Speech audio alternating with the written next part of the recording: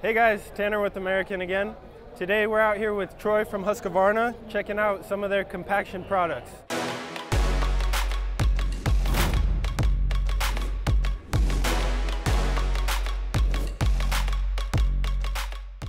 So Troy, what is this?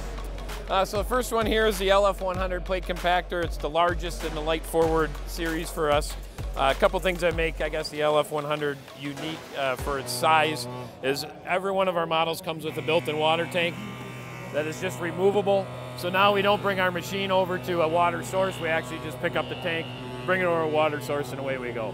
The other thing that's really unique about this one is we're the only manufacturer that doesn't use a tube or anything to push our water. It's all gravity fed and it's all controlled by one little valve. Twist open the valve, you get more water flow, runs on a plate. Fun thing about our LF series, there's three small forward lights. This is the larger one.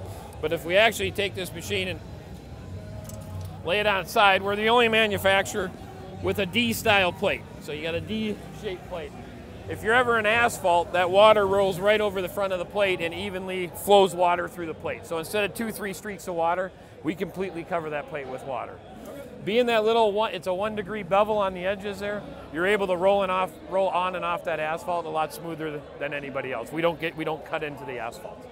So they're very, very much designed for both asphalt and as well as your compaction and dirt. About how much does this thing weigh? This unit is about 160 pounds, all the way down to we make a 60-pound unit as well. So we make a real light one. A lot of landscapers like those in the little beds, and then we get up into the big light forward compactor. Yeah, so one guy could just lift it in his truck himself. And go, yeah. Really good in the rental fleet as well. On the back side of this is a wheel kit. All of ours are standard with it.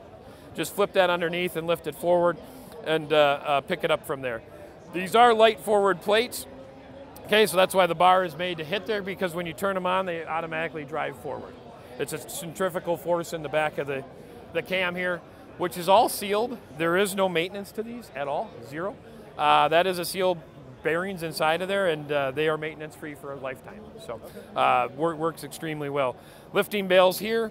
The last thing I'll say about it is the unique handle everybody sees on the back of these things.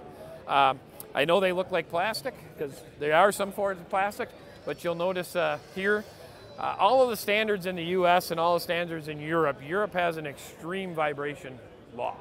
And we do here, and it's starting to gain a lot of, I guess, momentum, if you will. But the vibration all comes from the handle right here on the operator. So this little swing handle and these little plastic grommets, what this does is reduce the vibration down to almost nothing. Okay? So, and there are some pockets where you can only run these for an hour or two. By using one of these, you can pretty much run them almost an 8-hour shift. Okay, so it takes it away. We are on year, I think, 12. This was an Atlas Copco version before this. We have not seen one of these break yet. So we're not hoping it happens, but we have not seen one. It's been very well. And you'll see how it transfers over to the next one. All right, thanks for showing us this product, Troy. If you're interested in this, come to any American construction location or give us a call and we'll help you out.